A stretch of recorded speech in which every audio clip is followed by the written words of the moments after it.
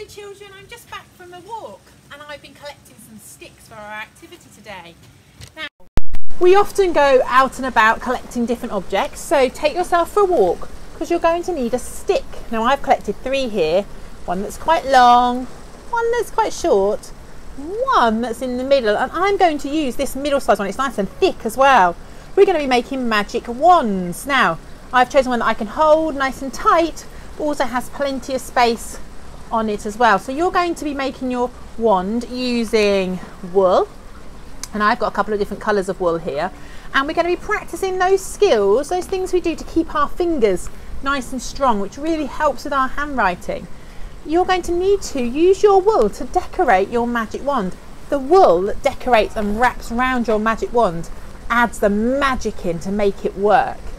So you're going to need to start by very carefully holding your first piece of wool against your stick. Can you see I'm holding it with one finger, the other hand is free, and we're going to wrap the wool around our stick, and I'm going round and round and round, and as I let go with my finger that was holding the end, you can see that I've wrapped it over the top of the end, and my hand is having to go up and over and round, up and over and round, and I'm having to move my arm but also hold the stick tight. So this hand and these fingers are working, but this hand and these fingers are working too.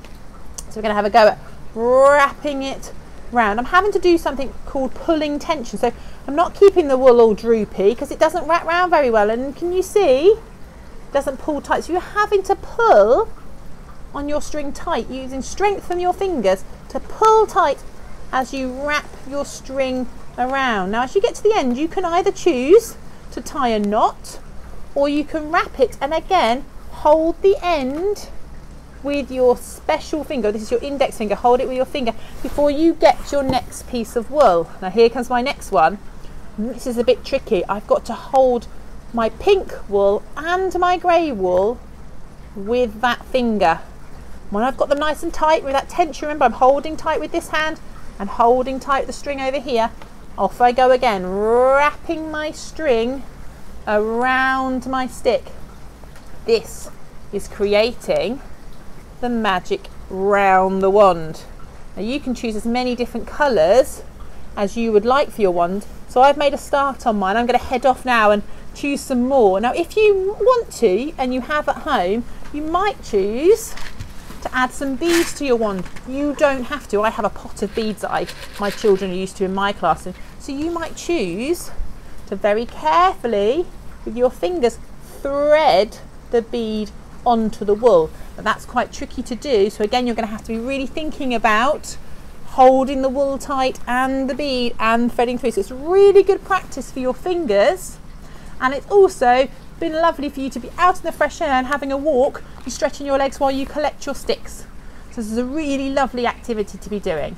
Enjoy your magic wands. When they're made, have a go at casting some spells. I hope you don't turn any mummies or daddies or teachers into frogs. Be careful with them. Enjoy making your wand, enjoy wrapping, get those fingers nice and strong. That helps you have such lovely handwriting. Take care, boys and girls. See you soon. Bye bye.